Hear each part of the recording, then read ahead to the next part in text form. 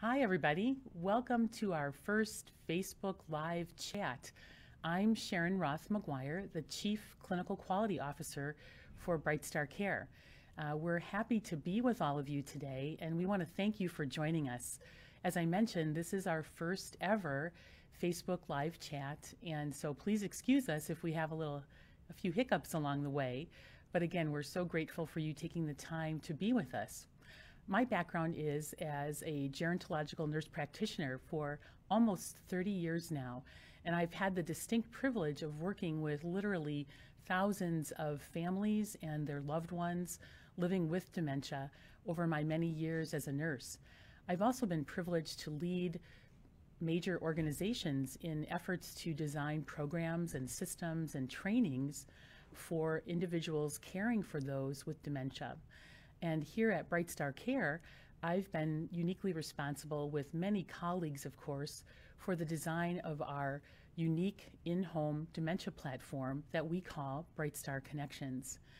Today, we're going to be talking about safety, which of course is a priority for anyone living with dementia and anyone caring for those with dementia.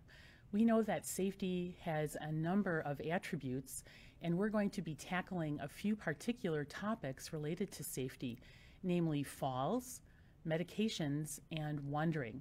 Now, certainly each of those topics could be a chat of their own, and as we're having our chat, please feel free to write any questions, and I'm going to try to answer as many as I possibly can. One really super thing is that following the chat, we'll have a great resource for you that'll be available on the Facebook feed that you can link to, and it's all about dementia-specific home safety issues.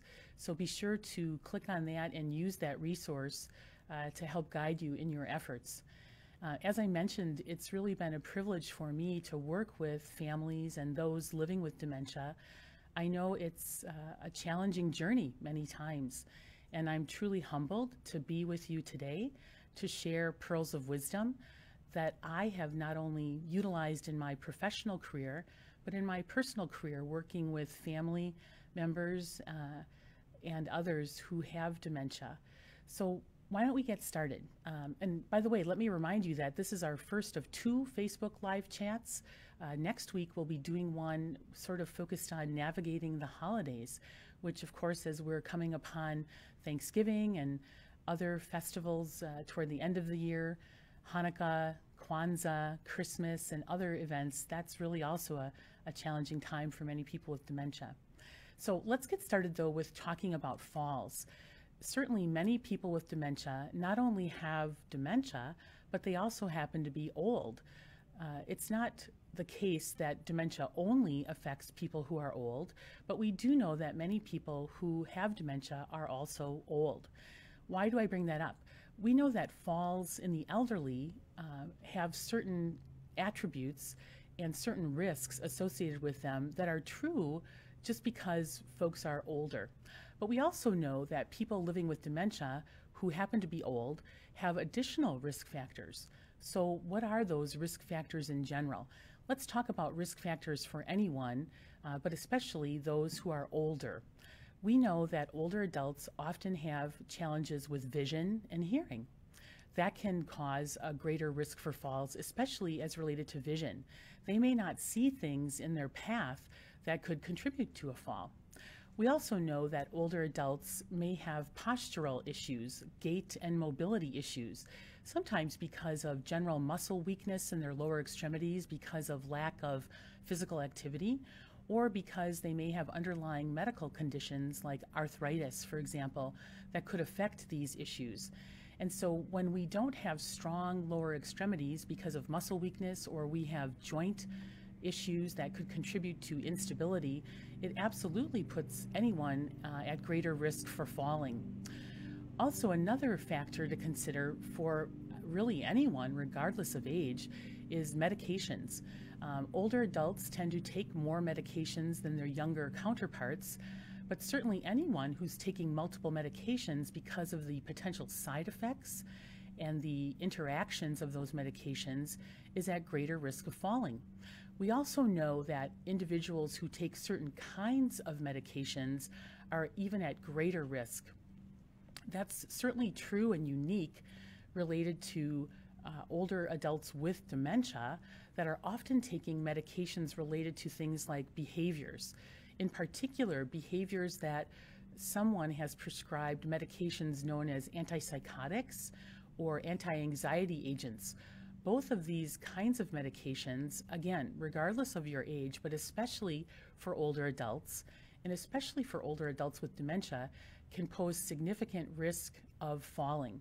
And that's actually well documented in the literature. Now, let's think in particular about older adults with dementia. In addition to those factors I described for older adults in general, what in particular about older adults with dementia put them at risk for falling? Well, certainly all of you listening in, I'm thinking, have experience with loved ones with dementia, and you know that there are times when their judgment is impaired. They're not always very good at making great decisions when it comes to their personal safety because of some of the impairments in judgment. Also because of impairments in interpretation, especially as related to depth perception. So because of judgment and issues around depth perception, their risk of falling is even greater for an individual who's both old and demented. We also know that older adults with dementia, and really any person with dementia, may be prone to episodes of agitation and confusion. Memory loss, of course, is a heralding characteristic of all dementias, and each of these cognitive and memory issues absolutely contribute to a greater risk of falling. So that being said, we've certainly established that people with dementia do have great risk of falling. There was one study I read, now it's from about 10 years ago, so it is dated, but in this study they talked about how older adults with dementia in their study group had a 70 to 80% chance of falling versus their non-demented counterparts. That was about twice the risk of the typical older adult falling. Now that was startling to me, and certainly as a practitioner myself, I know that there are great risks for folks with dementia in terms of their fall risk, but that was really quite startling. So suffice it to say, we want to be very mindful of older adults with dementia and anyone with dementia to keep them safe and to reduce the risks of falling. So what would be a great way to think about reducing risks of falling? Someone on the chat asked what items that are typically in a person's home are more likely to cause a fall?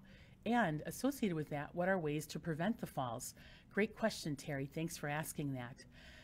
Many items in the home are risk-worthy or pose a risk for falls. Common things that are often spoken about but worth emphasizing would be things like throw rugs. Now, many of us have beautiful rugs around our home, and they maybe contribute to our lovely interior design, but what they also contribute to is a risk of falling. Some of that simply is because the rug may not be well adhered to the surface on which you put it. Maybe the edges are curled up, causing someone with, again, an impaired gait, someone who doesn't have great postural stability, to trip over that rug. And so throw rugs are a big no-no. Now, should you evacuate all of them from your home? Well, I would, to be honest with you, or certainly if you're compelled to keep a throw rug or an area rug, make sure that it's well secured with a rubberized bottom and that the edges are not rolling up. Other items in the home. Clutter is not our friend. We may all get a little lackadaisical with the nature of our home. I know I'm a little guilty of it myself. I sometimes have too much clutter around. Well, when I'm an old person with dementia and I may not being attentive to my surroundings, clutter is not my friend. I may trip over things in my path because I may not have seen them. And so as simple as it sounds, it really makes a profound difference in reducing falls in the home to clean it up, clean up the clutter, make a clear path from point A to point B for areas of high mobility. What would that be? Well, if dad or grandpa or mom or grandma likes to sit in a certain spot in the living room and they know and are capable of getting to the bathroom, but that path is cluttered, make sure it becomes uncluttered, a nice, clear, clean, even path to that bathroom, whether it's from their favorite spot in the living room or from their bedroom, is really, really critical. Another thing I wanted to mention about falls is related to footwear and foot care. A lot of times we don't pay as much attention as we should to foot care and footwear. Now you might think, what does that have to do with falls? It has quite a bit, actually. Think of a proper, well-fitted shoe with a proper rubber bottom, how great that contributes to one's stability. For example, a great pair of tennis shoes versus a pair of shoes that are heeled with little maybe kitten heels for the ladies out there, or a leather sole. These are, an accident waiting to happen because of their instability and their slipperiness. And so providing great footwear that has a great bottom and a nice steady platform really contributes to super stability. The other thing is foot care. Sometimes we don't pay as much attention to our little tootsies as we get older. And so what do I mean by that? If I have problems with my toenails, maybe I've developed a fungal infection in my nail bed and my toenail is getting very thick and difficult to trim. Maybe I have corns or calluses, and while this may be an unpleasant topic, it's very important because if my foot care is lacking and my feet are actually painful and the footwear becomes uncomfortable because my feet are not in good shape or good repair in terms of their toenails and other things, I can absolutely have an altered gait and a greater risk of falling.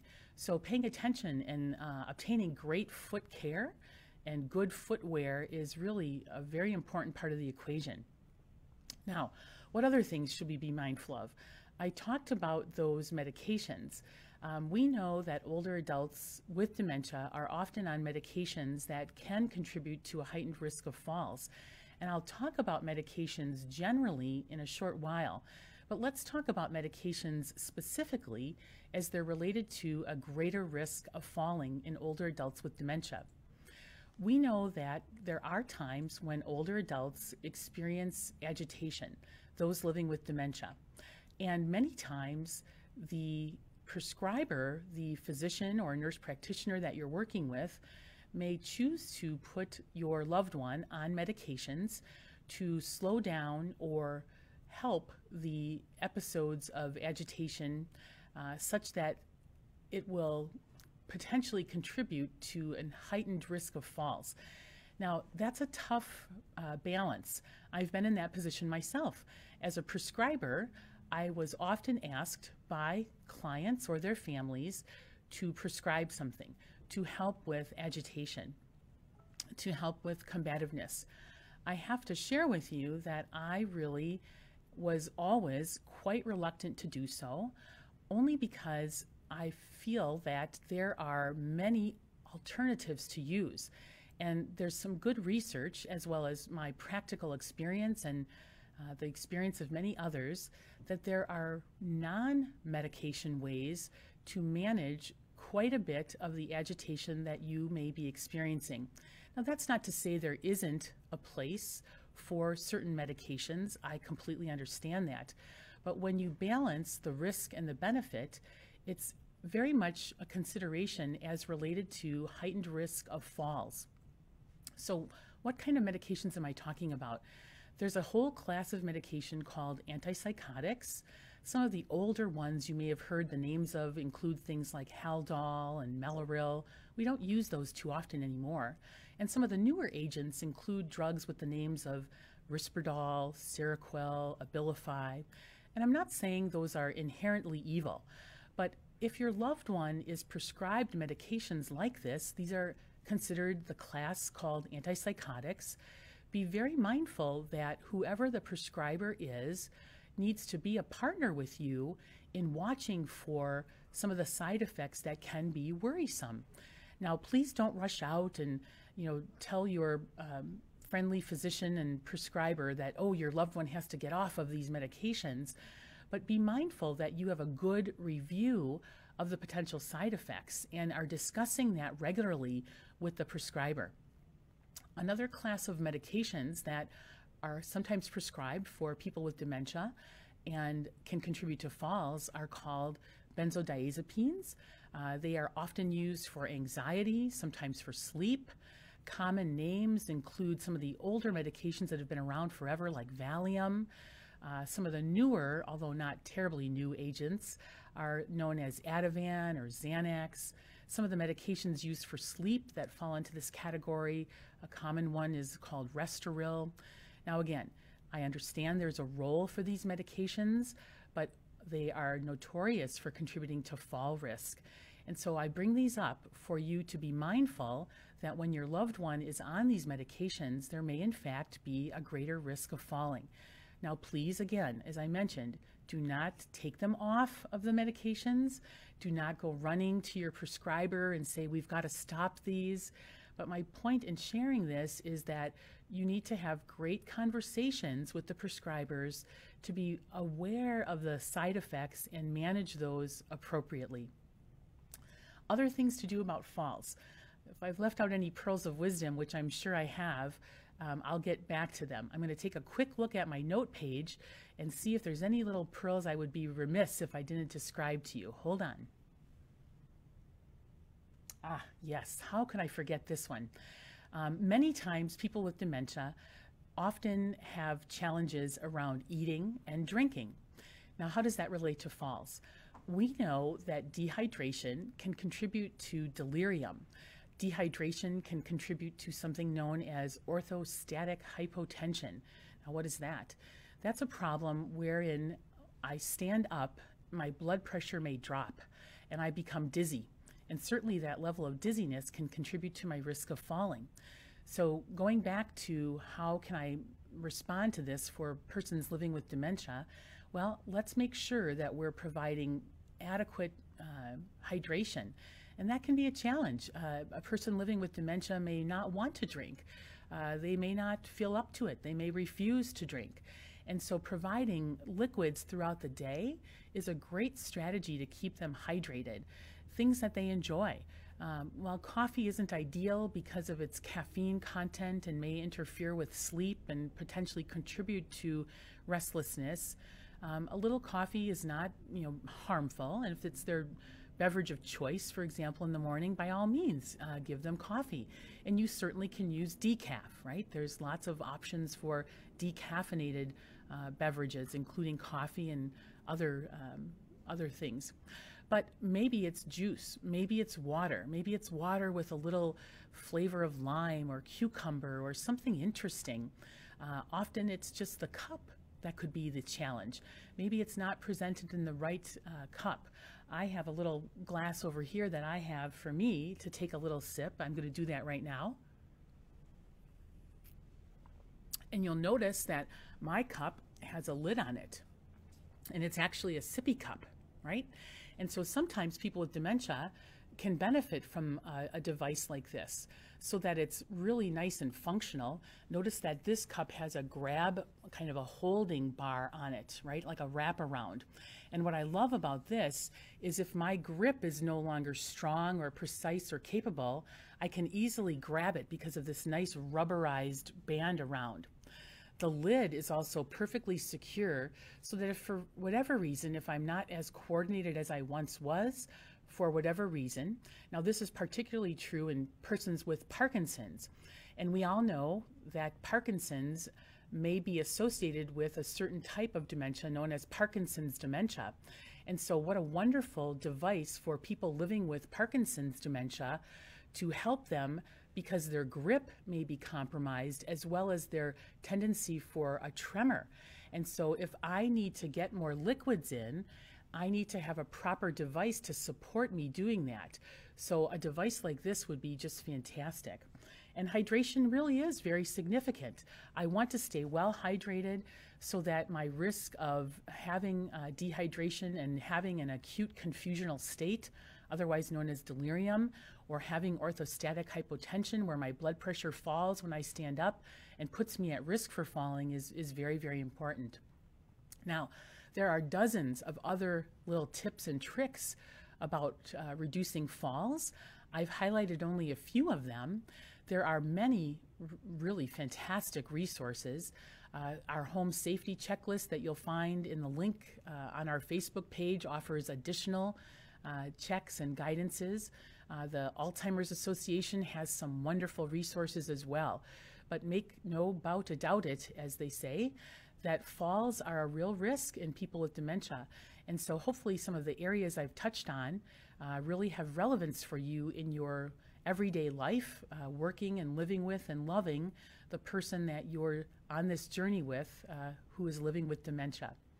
All right, let's go and move on to another topic related to safety, and that's one near and dear to my heart as a prescriber myself, and that's medications. We know that people with dementia often are no longer capable of taking their own medications. Why is that? Some of that's just because of their memory loss, some of that's because of confusion, but suffice it to say that they often require assistance with medications.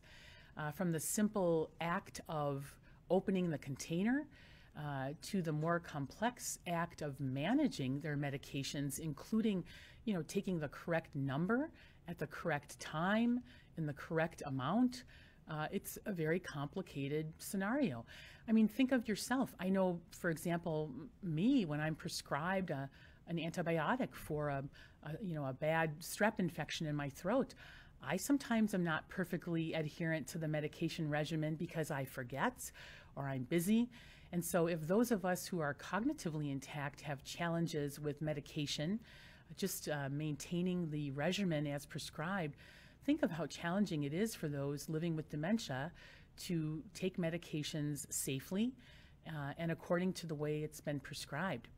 Not only that, they could get themselves in harm's way. How so? With medications. Well, you may have medications as the caregiver that you're taking. You may have others in the home that are taking medications for a short-term concern or maybe a long-term condition. You may be taking vitamins. You may be taking nutraceuticals. There are all kinds of medications that might be around your house that could be very concerning if, in fact, your loved one with dementia has an interest in what those little vials are. And they may inadvertently, again, get in harm's way by exploring medication cabinets, exploring pill bottles that are left out on the counter, and other things that could contribute to them inadvertently taking the wrong medication, someone else's medication, too much of their own medication. And so while it seems rather simplistic, medication safety in terms of simply making sure there are child-proof lids on all of your medication containers, making sure that medication cabinets are locked and secured, because there's nothing worse than discovering that, my goodness, my loved one with dementia has gotten into the medication cabinet and I'm not sure what or if they took anything. And that's a very, very scary moment.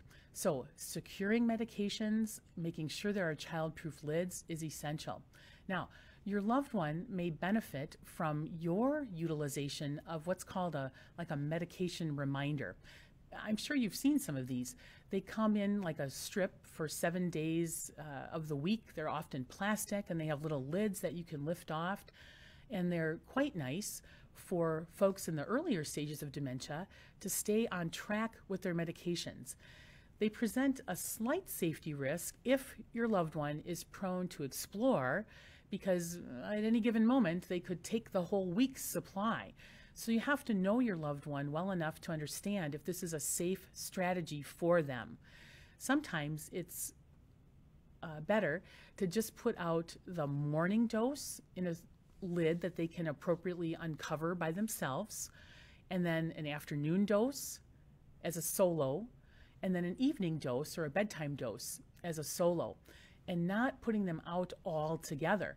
Because again, the risk could be that they take them all at once. So we have to be very mindful of medication safety in that regard. We have a question that came through from Mary, and thanks, Mary, for asking this. My husband gets a little defensive when anyone tries to help him with his medication. What are some strategies to help him let his guard down and accept help? Well, that's a great question, and it's also a very common experience. Many times people with dementia may even feel a little paranoid about taking medication. They may be suspect about what you're giving them, and that's a unique kind of challenge as well. I think bottom line is try to explore what that defensiveness is coming from. Is he worried that, these aren't his medications? Is he worried, and I've even heard people say, people living with dementia, that I think that's poison. Those aren't my medications. They get very confused. And so it's really critical that you create a safe environment for them to take their medications in which they feel comfortable. Often you can introduce this by saying, oh, it's time to take our morning meds. And maybe you are taking your own medications along with them taking their medications. Now that's great if you have medications, but maybe you don't. Maybe you're taking a multivitamin and you don't think of that as a medication, but it's a wonderful shared experience for you to say, oh, it's that time of day, let's take our medications, and you do it together. You can also use more authoritative, and by that I don't mean being forceful. What I mean is using the reference to a favored and revered healthcare provider in your healthcare equation, such that you say, oh, Dr. Smith wants you to take these medications. And so in that regard, you associate the authority, if you will, Dr. Smith, that the client, the patient, your loved one will hopefully remember. And if not, that's okay too. But you can talk with them about the fact that, oh yes, the last time we went to the doctor, this was a very important part of what the doctor wanted you to do. Now that may not work with everybody. Other strategies include using the breakfast time as a standard routine to incorporate the medication administration time, such that it becomes part of the normal breakfast routine. All right, Fred, you're all done with your oatmeal. It's time to take your medications. The other thing is, don't force them, right? You're not going to win that battle. And so if they don't want to take that medication at that very moment, I would say back off. I know that's somewhat controversial, because you're going to say, goodness, Sharon, they need those medications. They can't forego them. I understand. But when you get into a battle, usually it's one that you're not going to win, and you're going to have some combativeness potentially, increased agitation. And so back off and say, all right, let's wait on that. Let's come back to that later. And so then you try again, maybe a half an hour later, and it could be an entirely different experience. I often like to say, 3 strikes and you're out. And so you may try once and it doesn't work. You kind of reboot and recalibrate. You wait a little while, you try again, still didn't work. And then you reboot, recalibrate, and try again. And if that one doesn't work, I think it's time to let that medication go for that particular day. Now, what are the dire consequences there? You need to know your loved one's underlying condition. And if really not taking this medication could be life-threatening, then we have to figure out a way. Maybe it's the nature of that medication. Maybe it's being given in an oral form that the loved one doesn't like swallowing. It's sticking to their tongue. Their mouth isn't moist enough for it to go down easily. Can you crush it? Can you crush it and put it in applesauce? Can you put it in something that they enjoy? But be careful about that, and here's why. I've seen people try to do the right thing and get the loved one to take medications by mixing a crushed medication in something that the client, the loved one, truly enjoys. For example, ice cream. And, I don't know about you, but a bitter pill in my ice cream doesn't make me like my ice cream. And so we've seen then that the person starts refusing ice cream. And that's not a good outcome either. So you have to be careful about your choice here. But my point is, it might be the nature of the medication itself, and crushing it may be a strategy. Maybe a capsule form is a better strategy. Or how about a topical form, whether that's a patch or a gel or an ointment? Explore that. Maybe there's a liquid form that would be more easily swallowed than either of those other oral options. So consult with your prescriber and see if they have other suggestions, or your pharmacist too. Often with medication challenges, especially related to swallowing the medication, your pharmacist may have lots of great suggestions. Now, another question came through, just a flat out great question. Can a person with Alzheimer's safely manage their own medications? I really believe that people with dementia have great strengths in so many ways. And I think that some people with dementia in the early stages can safely manage their medications when they have appropriate supportive individuals in their life and appropriate supportive tools to help them do that. So in the early stages of dementia, that is a possibility. Using one of these medication reminder boxes, and nowadays there are many different devices on, for example, our iPhones or our Androids that can serve as reminders. There can even be alarms that are set to remind individuals to take medications. There are even tools where you can confirm that you've actually taken the medication, and that alert, whether you've taken it or frankly whether you've forgotten to take it, can be sent to a loved one within your network. So there are many apps on different devices that can help someone in the early stages of dementia be successful with safely taking their medications. However, I would strongly caution you, once an individual with dementia gets more into the middle and late stages, that they will need your assistance, and the safety is really critical because of the lack of judgment and some of the memory loss issues that become worse as the disease progresses, making medication management on their own really inadvisable, right? All right, so that's a lot about medications. I'm sure I could answer many more questions, and we'll keep watching the chat for more questions. And if I have any other tips that I think of, I'll be sure to add those on. All right, so moving on to wondering. That's a big topic, isn't it? There's a question that has come through from Erica. So thank you, Erica, for asking. You ask, my dad has Alzheimer's and has started wondering, how do we keep him safe without being overbearing? That's a great question, and it's really a common concern of many families that have loved ones living with dementia. So let's talk about wondering in general. 6 out of 10 individuals with dementia wander. That's an enormously high rate. So if your loved one has not already exhibited wandering, be prepared for it. And so one of my big important messages is be prepared.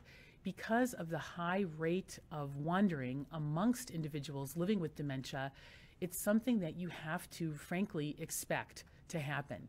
Now, you may be one of the lucky ones and it never happens, but you don't want to find yourself in the situation where your loved one has begun to wander and now you're really in a distraught and disturbing and very, very stressful situation. So my first message is expect it and be prepared. How so? Make sure at a minimum that you have a recent photo of your loved one easily accessible and at your disposal to share with authorities who may need to be involved in a search. So have a recent photo. Number 2, have current information about your loved one. Everything from their height, their weight, their eye color, their date of birth, how old they are, any medical conditions, and anything else that would be unique about your loved one in helping to identify them. So keep important information about your loved one easily at hand. That could be, simply written down. Better yet, in this age of all the wonderful technology platforms, keep that information in your smartphone, on your computer, so that, again, it can be readily shared for anyone involved in a potential search for your loved one. Third point, consider enrolling in some of the wonderful programs that allow for a national database search, again, should your loved one get lost while they are out wandering. What's a great example? Well, wonderful service that the National Alzheimer's Association provides is called the Safely Home Program. Oh, excuse me. Let me check the exact name of that. I want to make sure I have it right. Yes. The Alzheimer's Association has a wonderful program, and you can sign up for that on their website. And it's a medic alert bracelet that your loved one wears, and they get logged into a national database so that if, God forbid, they ever do get lost, they can wear a medic alert bracelet or a medic alert necklace, and they can be put on a national database so that others can be alerted, and it's a wonderful, wonderful service.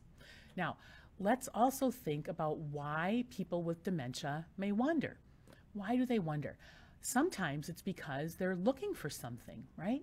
They are confused. They may not understand once they've awoken that they're in their own home. They may not recognize familiar surroundings. And as strange as that sounds, that actually can happen to people with dementia. They are getting up and walking around trying to figure out where they are. They may need to go to the bathroom, and they may have forgotten, even in their own home, where their bathroom is. And so they begin to wonder. They begin to search. Other reasons people with dementia may wonder. Patterns, well-established, long-standing patterns in their life. They may be at a time in their dementia journey that they are believing that they are still working and they need to get to work. And they're going to go out the door to find their car to get to work. One of the analogies I love to share that helps many people that I've worked with, families, caregivers, professional caregivers, in thinking about individuals with dementia and their propensity to wander and to be sort of traveling back in time into their own time and space, is this analogy, and maybe it'll help you too. I often think of people with dementia as time travelers, and a beautiful analogy is to think of them as being in the basket of a hot air balloon. And I think many of you have maybe certainly seen a photo of a hot air balloon. Some of you may have even traveled, had a lovely experience in a hot air balloon. And if you think about that basket, right, it's this, kind of beautiful wicker basket that, you're in. And on top of that is this beautiful air-filled, balloon. A person with dementia, metaphorically speaking, is in this basket of this hot air balloon. The hot air balloon ascends into the sky. And metaphorically speaking, the person with dementia is sort of, floating back through their past. And eventually, the hot air balloon lands. They get out of that basket, and they're in a time and space somewhere in their past that seems very real to them, right? Now, of course, this is all metaphorical. It's not real. They're not actually time traveling, but it has helped so many individuals that I've worked with and I've supported in their dementia journey to have this idea to help them better understand that at any given point in time, an individual living with dementia may have this quote-unquote time travel experience where they have sort of floated back in time and landed in this metaphorical hot air balloon, exited the basket, and it's very real to them what they're experiencing. And so while that analogy may be helpful to us having empathy and understanding, about how real that experience may seem to them, what is the practical approach then? Well, we often say enter their reality, right? Instead of denying where they're at, accept it and kind of go with the flow. Now, some people have challenged me about that to say, you know, Sharon, that's sort of like feeding into their delusions. I understand the concern people may have about that, but many of you know when you try to dispute the reality the person living with dementia believes they're in, that frequently does not go well. You often encounter agitation and sometimes even combativeness because they simply won't accept our reality when they're in theirs. So going with the flow and perhaps reminiscing about the activity they believe that they're about to embark upon. For example, going to work. So if your loved one leaves the home and is thinking they need to go to work, it's great to talk with them about their work. You know, Fred, I remember the work you did as an accountant. That was quite the job you had. Weren't you the first one ever to discover that new methodology of calculating, you know, whatever that might be? Now, I'm not an accountant, so that's hard for me to think of a typical example. But if your loved one is, I bet you have many examples that you can make a connection with them about to distract them from their efforts. Or, better yet, is walk with them. Sometimes when they get out of our home, out of the safe environment, and we're worried about them getting in harm's way, and we may be tempted to, you know, run after them and try to bring them back, like physically maneuver them to coming back. Again, that can result in some very difficult and challenging scenarios. So it's often better to walk with them and talk about where they are going, what are they looking for, and to reassure them that you're there to help them stay safe, that you have something waiting for them back at home. Or one of the other strategies that sometimes works is to ask them for help. You know, I have a roast in the oven and I need to get back to making sure it doesn't burn. Or if our little dog Georgie gets out of the house when we're away, I'm concerned that he'll get into trouble. Could you come with me and go make sure that Georgie's okay, right? So often distracting them with a reasonable explanation as to why they need to get back home can be very helpful. Now, other things that you can do sort of proactively to help reduce the likelihood of wandering is making sure that they have a day filled with purpose and engagement. Oftentimes, people living with dementia are simply bored. They may get up and begin to walk around the home and look for things to do. And that may lead them to want to look outdoors for something to do. And so filling their day with purpose and meaning is a great strategy.